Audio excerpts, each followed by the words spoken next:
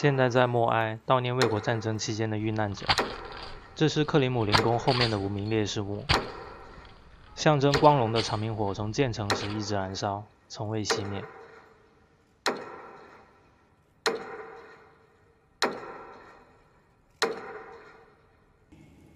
Слава народу-победителю!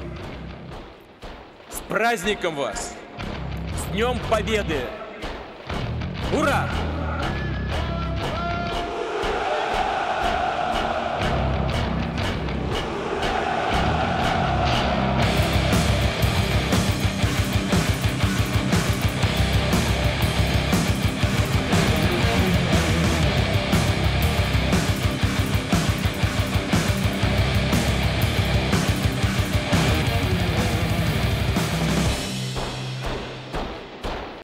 我现在站的地方非常的微妙啊！我右手边站的是个将军，前面广场站着一片俄罗斯大兵，左边还有国旗护卫队。我也不知道我是怎么进来这里的。这种场合安保应该很严格才对，我居然还能站在这，也只有一种解释了，那就是长得帅。后来开始奏乐，一分神那个将军就不知道跑到哪里去玩了。本来我还想找他自拍的，突然就下大雪了。今天非常的冷，圣彼得堡这几天是近50年最冷的时候。 很多武器装备我也不认识，知道的可以发个弹幕科普一下。因为外面太冷了，他们邀请我进帐篷里暖和一下，里面就不能拍了。洗吧洗吧。这个炮管子好长，炮口不知道为什么还涂了个红圈。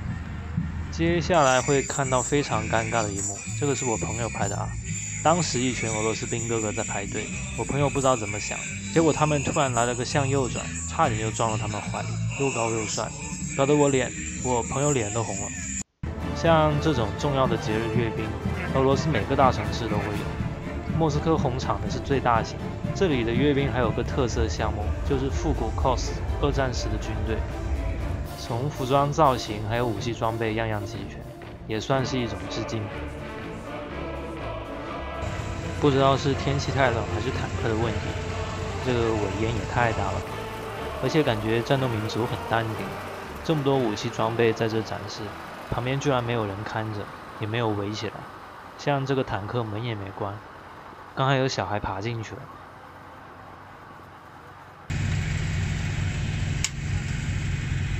这里有辆坦克，不知道是不是坏了，他们用这个车接线过来，好像在维修。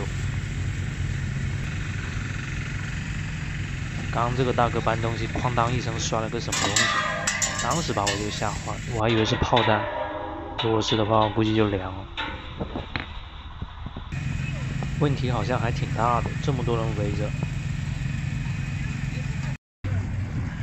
我以前一直以为这些阅兵的坦克是直接开过来的，现在才知道是用平板车运过来的。而且把坦克开上平板车好像还挺难的，他们折腾了好久都没有开上去。 因为坦克太重了，上坡的时候平板车很容易把它歪掉，然后对不准。用平板车运坦克，估计是要保护城市的马路。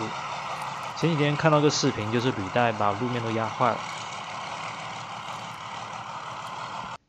整个涅瓦河都冰冻上了。晚上还有烟花表演庆祝胜利。